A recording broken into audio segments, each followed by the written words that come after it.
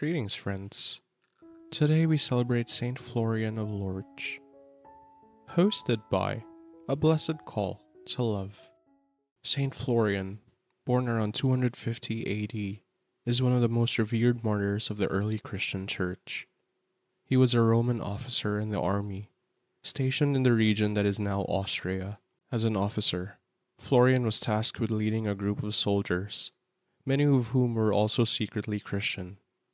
When a wave of persecution reached the region, Florian refused to participate in the persecution of fellow Christians. His defiance was reported to the authorities, and Florian was arrested and brought before the Roman governor. Despite threats and torture, Florian boldly declared his faith in Christ and refused to offer sacrifices to the Roman gods. After enduring severe torture, Florian was sentenced to death. He was taken to a river, and in a final act of cruelty, was drowned by being thrown into the river with a millstone tied around his neck.